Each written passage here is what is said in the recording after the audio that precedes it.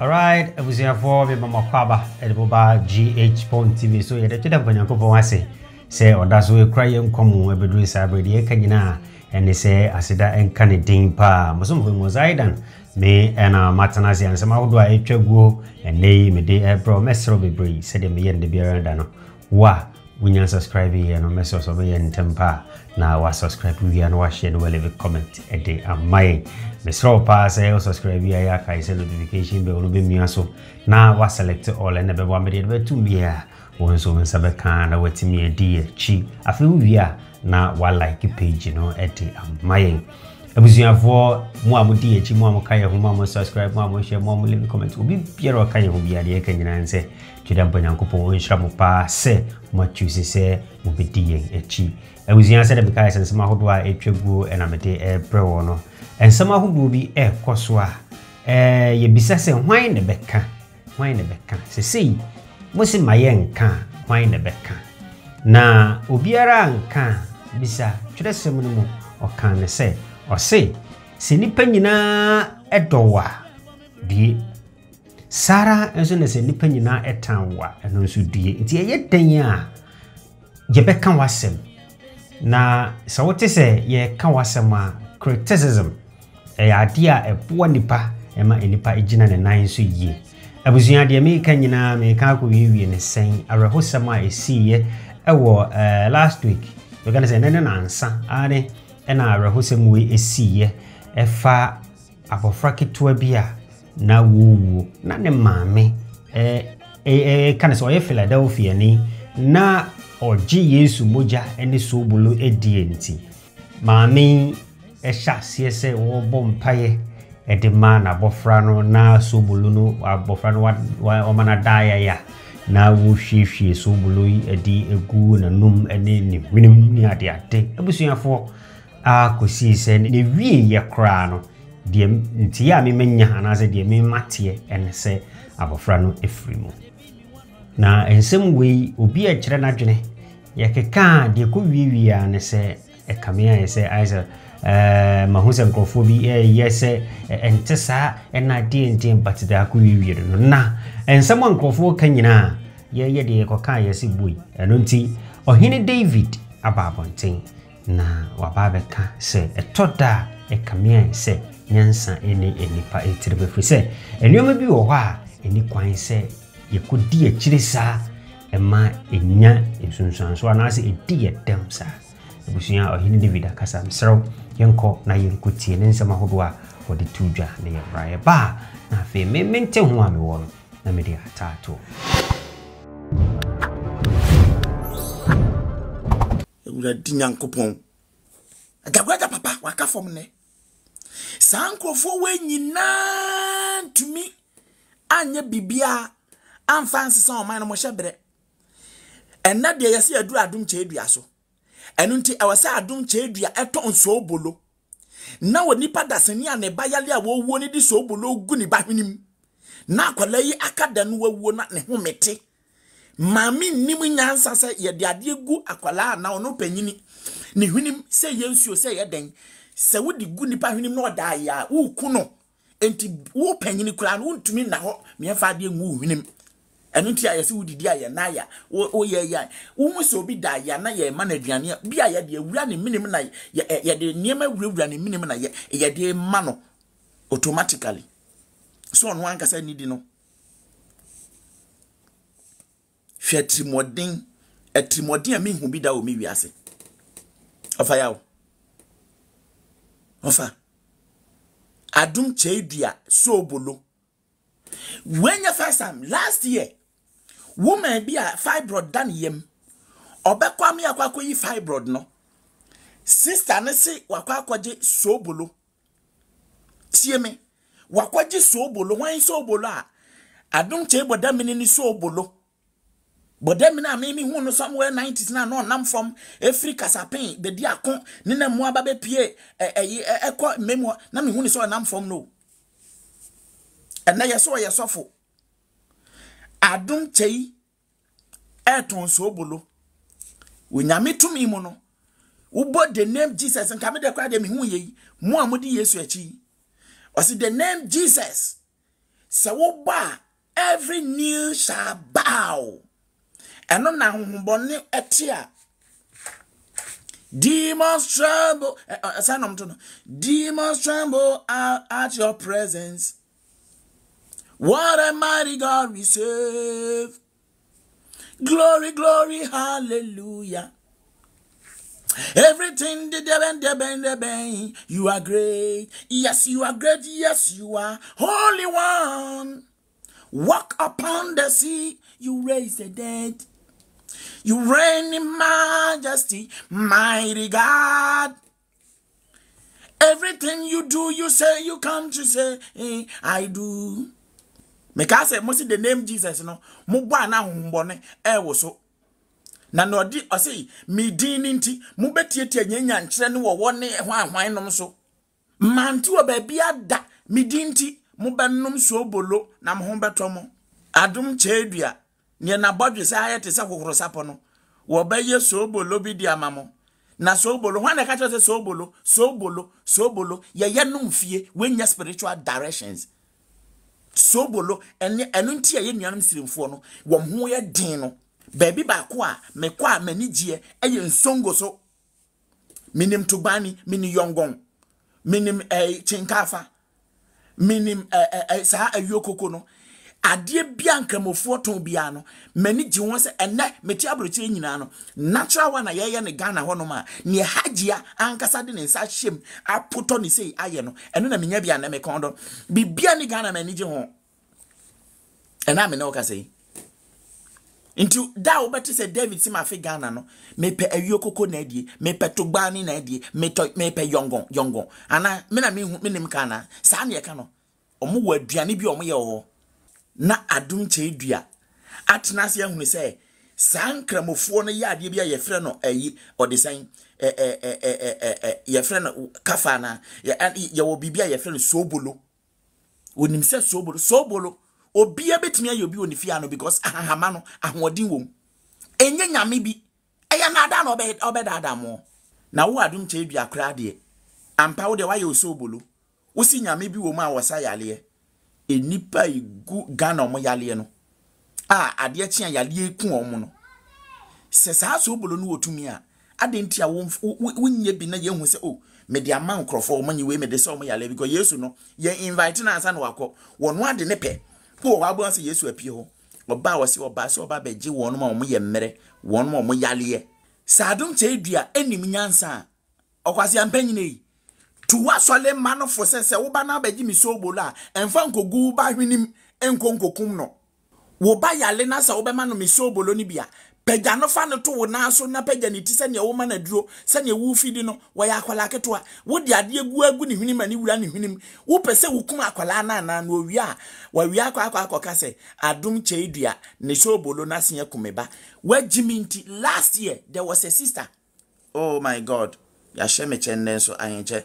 Adom Kyei Duah enka wo de wa jimi kura no tu nkrofo no fo because on be wi aba be bu for last year this sister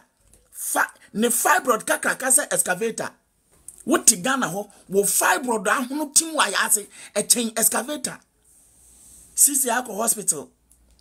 doctors ya man appointment so omra me beka sister bi onu so ewuyi ewo pankro no sister mi ref ni din awrade sister kokokokokokrokro abisa owu pankro no the same thing ono de na ye ni obi a ye frɛ no Adom Kyei Duah na Adom Kyei Duah ono bada ben sa akwa no ofin minuanom sister ya me di kan no ho asemi pankro no fibroid am yam ni nuanom kasai ema ni nuanom ni nabusua ni ne mpranom abusua ka bomu e resist gadi my sister yi was wa call hospital doctor so omra no me wa ma me yes operation no obewu wo beje di sister ni tumi gi sika ni tumi tena ase e de ni kire mu wa asofo camp e tumi e free asofo camp oba no na odi plaster tie na odwen se wo ye Ohene David at the plaster afen fam na yase obanyo ebedi ntro kire ni area fo a woni omo pankro no ho se oko hospital and yakoye ni operation yakakoyi a fibroid na da ne yem na ayepofo no yakoyi afiwo because sa fibroid 1 2 na twasi sana hwe muntie mi o 1 2 kim na twasi sana ahwe Want to Kim nana ni so ebire no. Want to because na do baby a critical. And a doctor say wa man mo man yia wo bewu. Sister e man ho so. And ene say wa kwahye prayer camp. Akwahye prayer camp okobon pae. Ofiri wo ba no. En wo ko hu nyansa ko fa address okoto. Ekoto or the saying bandage. And then a plaster no. The fam na yase.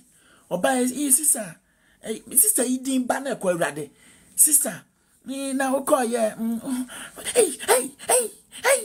Pacho Franka Vazanka mayase share we be a twa me say ya papa me yamu nyina ye yimi sunu kra gu abonten eno mu sane mu say no mu yi fibroid na sister fibroid better from etisa techima bayre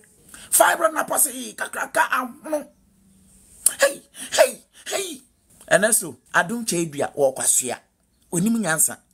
o to me a me challenge no so onye bibi ma NC David so I am here Aziz Mohammed no apa motigana na mo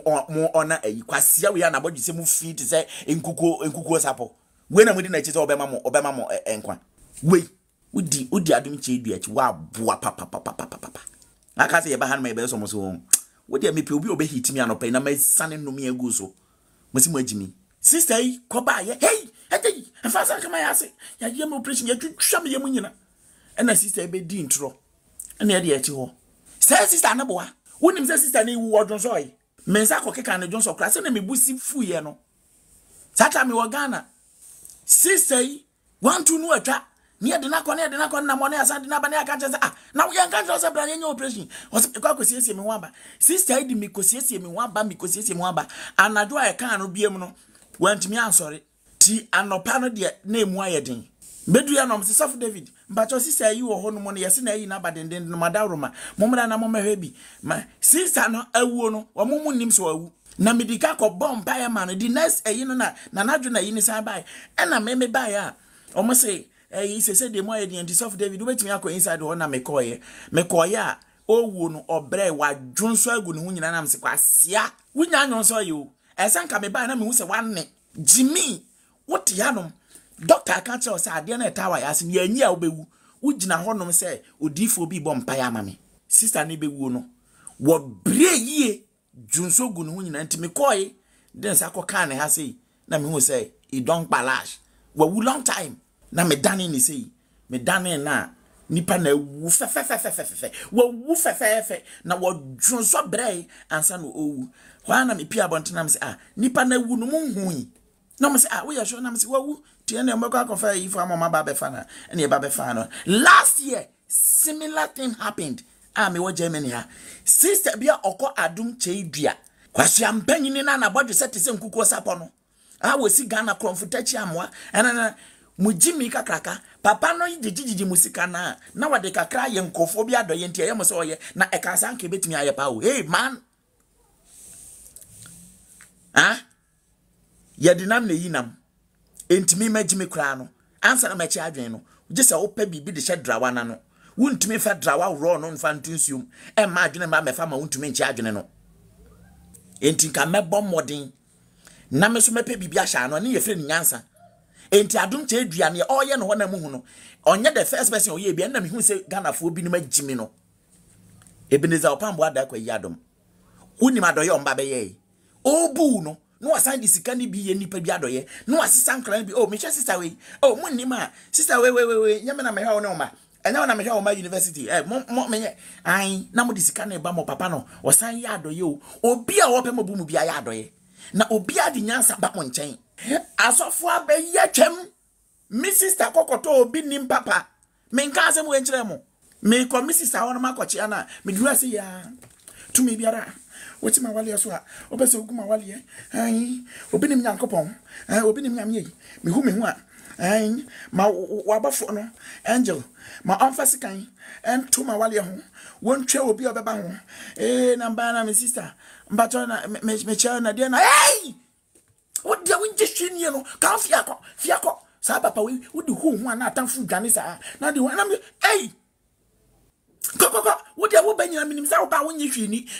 Kona menya pai, menya ma ye. Oh, I fear man no binim papa ne danin kanda kaka mi sister na wale no ba.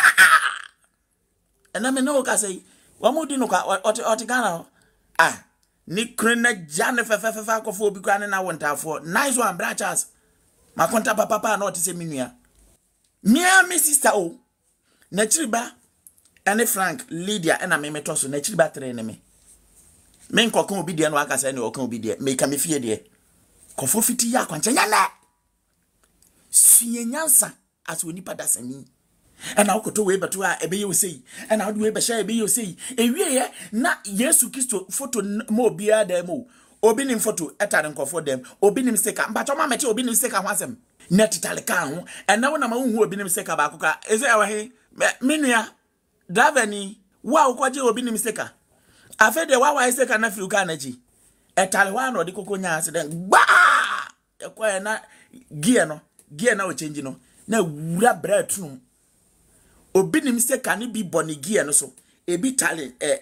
accelerator no so ebi tale ne clutch so ebi tale ne brake so ebi tale bumper so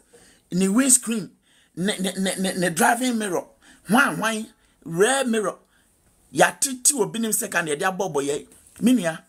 car no konya accident ye ko na gear ni she driver ni trum awura ni trum kwasia sticker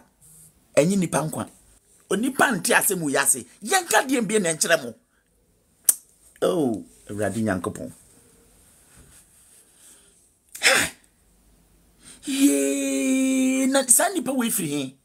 asofo ena ma insu adwuma gina ogana wo ba ya fansuo bra wo ba e bebo nsuo so mpa na dia ya kwankyere sofo mame am kona sorry abu akwa tanoso pokukrum sofo mame abawa na womi wono so di nsuo ubegina ho na watu nsuo na fa woti so na akwa akoto wachi ebo ho no na pai picture so ya kwankyere ama wa no sankofo we nyina ba apai life ye obi o TV3 me na nkom sha ni da o ti se TV3 da ho wan dito na obi aba wase me nkom sha tamiyam we no nyina wo bia de ne de ba betwam ene nipa mabo mo di nyina busa so mo wen ene obi nim pa beba life enipa ehwe no enru 200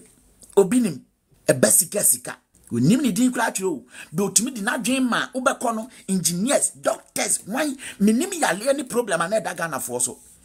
professors abegu obi nim asori so oba abeji den obeja ahobambo maye ne mo be nyina ade asem kura biem na sese ekoso abrabom amana kwa akoduru se Adom Kyei Duah enso so ede ne dia ba bewum wono nso so ba ya o se owo Sobolo akwala yale a mbacho tie sound no tie sound ne bi tie bi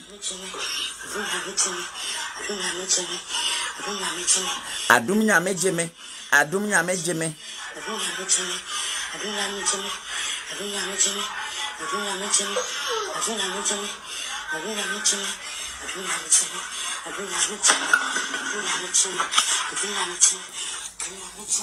obi kuro a ewo US no Philadelphia no but ono de to ase eho ye Philadelphia aden na nipa da senisi magimia ya dompe sa bola a eta kumase abusia Ohene David Asem ena ode atujwa no wakeka ade esese nipa yeya ebeboye ama bekane se yehunu se yenso ye nipa at least yenso yetwene ada video bi ba ya na ye ka ho asem se time na our TV for munia so demo ene oboy sikimu ka omo kan se obi wo ho a na wakwa ko use edro bi wa address se okọ hospital ye ko kan ye menua ba ko sekire asem o ka kire me ne se etoda na ye ya bias kire se Yesu Mogya no ene Sobolo na boa nkrofo bi ama omo nso aiza o ma survive o ma tenase o mo etimi aiza o mo fu yare yumni ade yen kan se eno ni ho abusia me pese wo sha ade bi nso die nti ama nkrofo ejai hospital corner ade asese o bunyina esteke to Sobolo ni sa ni o mani nyina ene se papa Adom Kyei Duah ebe kan se Sobolo ni de opese odi ye bia obetimi ade aye eno ena nkofo ahya asiese ene ye be use no kwan bia ye peso na etoda ye kanese nkofo kanese eya me ye emblemu papa no nanso etoda me kanese papa ne nsɛm a ɔka no ɛno ɛne ma wɔn a wɔdi akyire wɔn nso ɛdi ahokeka ɛdi akyire abusua sɛ papa ne ka sɛ adeɛ bia ɔpɛ sɛ ɔde yɛ bia fa ya ɛma wadwene bi sɛ wobɛtumi ɛde ayɛ biribi a wɔn nso wopɛ sɛ woyɛ na ɛbɛboa ebi ne sɛ hwɛ sɛ maame a ne ba ewu na we look at this Inti enya reho. Many about can say we are enslaved mentally. I thought that na and somebody be owa na come here say obi be kase bi anu ya hyedodo. There be ade bi wo na ekoso a ebusua ye besere. Mama enkoye se. Mama enkoye se. Aizi ye nimote. Minu ba ko ka say Sara no mo de maami a Auntie Grace and as Mami Grace no wo Central Region edumfa. Minu na asem a o kan ye Mami Grace, Mami kan asem ba ko ncha mo se me Mami Grace me nim no 80s mo me o sha ase o teen school sa edumfa Grace Preparatory School me ye na ne ye de ye share sa school na se 80s mo be yo wasa me ka 80s ane ye no de ye sha ase o de ye ko ya nti me sister me di na chi omo no ye first batch o mu wie wo edumfa. Yes, Mami Grace School. Yen na ye second batch. Ye call ye nan kese ki ye wie da. But isan say na Jesus in ho at that time no. Ema omo kipi o primary ho che. Maami na ye kana sem no. Na dura oye ya ne ye friend nyame ehira so. Me na me wo hobi. Na hyase nyina yen yehuni. Na obi a honhono sen na oba ye mane nyame ehira so binom ye de bia sra so na ya pompaye. Within short time any pananya na yaresa. Na ode bua nkrofo be kona wo muntimi e wa hyeda ma wakwa akotena waduro ho na wo no na wo sebiwi na wo srabi na wo bompae sa onse wo ni nyina na ma wa hoden fofo wadi aze sa brede na ye adwuma koduro point bi a nipa bi san de nyansa bi san be fra ya afei de yesi afei de chi abaifo ntene ya hyase na ye hye sa nyame hya so no e wodem na we maame na nkasa na duru na oyeye no oyese ye nom de mfa bi srasa honam e bia wo yare bi wo system no mu a wonoma aduru ni sa nyame hya so na nya hweo ame nkyere wo ade a na ye so me ka me kyere dua kra ye de nyame hya so na be ba wo no e ye dua sa yare pa me mpesa me ka me ko bodi amanfo ko wa isa duru what you say enti enipa no motive na ne say maame ne kan ye me nim ne masum maame ne kan say nyame ehira so na waye no esa yare nyankopon ehira so na ama no e na ode sa yare ba bra maame no wu ye no afedi akodane nkofo di spray om koko asinyira koko ne de nyame ehira so e spray eze akodane fertilizer nkofo di gu omu mfidi ase ne den maame na nkanimpo no pese nkrofo kodi akire nti se papa eka se di o pese odi ye bia obetimi di aya